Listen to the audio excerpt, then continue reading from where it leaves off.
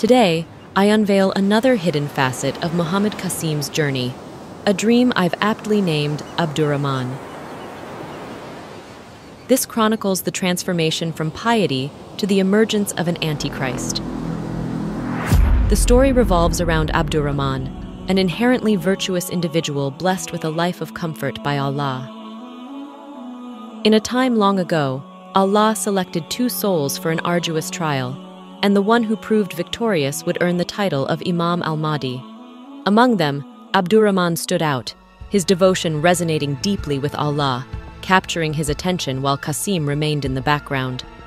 Allah's master plan encompassed 3 trials. In the first, Qasim effortlessly emerged as the victor.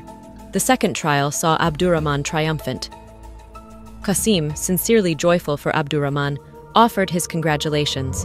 In contrast, Abd al Rahman's response was a scornful laugh, a display of hubris that displeased Allah. This arrogance, laugh, and mockery led to Allah's decision to replace Abd al Rahman, appointing Qasim as the Imam al-Mahdi in his stead. Allah, however, remains true to his promises. Despite transferring Abd al Rahman's position to Qasim, Allah endowed Abd al Rahman with 5 powers due to his victory in the second trial. These powers granted him immense capabilities, including the ability to misguide people. Unfortunately, Abd al Rahman's heart underwent a transformation, giving way to bitterness, envy, and malice. Now, the tale takes a sinister turn.